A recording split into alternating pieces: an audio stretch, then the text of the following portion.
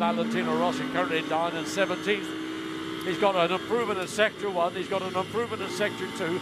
If he gets an improvement, he's actually improved in the final sector. He's moved up 2 positions. Now, is that a coincidence that he came in, had a word with the team and went back out again? I feel that sometimes that's the right step to take. There we are on board with the man into Graham Hill Bend. This has been the bogey corner for him. And that time through the corner just about would be acceptable. Into Surtees. John Surtees, the only Formula One and motorcycle world champion. So something unfortunately Valentino Rossi is never going to be able to repeat. But he could win a championship in this category. Absolutely right. Yes, what was it, 9 in MotoGP? There are plenty of GT titles up there for grabs. Onto this newly resurfaced section up towards Sheen Curves. So it's quick, turn right, the road rises, bounces over the curve, runs it out wide, sets it up on the opposite side of the road to turn left. Now into Sterling's.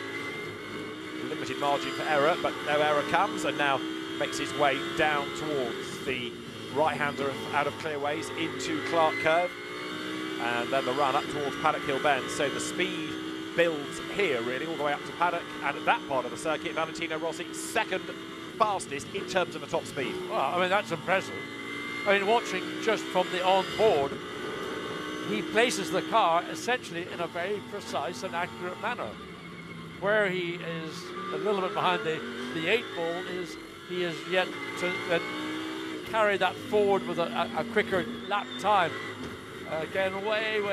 Graham Hill Bend, I don't know what it is about that corner, but he has not found again, turning into Surtees, back of the Audi, again stepping out just before he got to the apex.